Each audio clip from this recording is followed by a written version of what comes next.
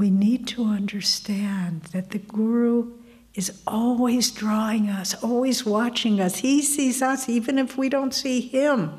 We should try, and that's what the whole point of our talk is, of course, try to see him.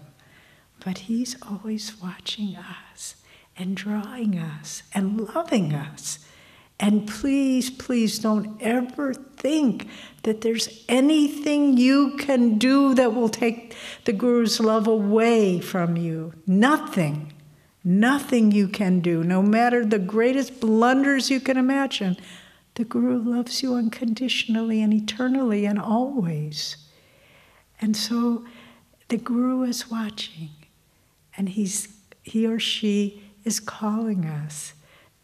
Try to go forth with the thought that God is watching you, drawing you every step of the way, bringing you closer until we stand in the presence of Master, and that day will come.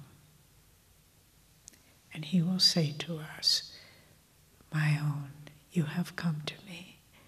And so let's do our part to come to that moment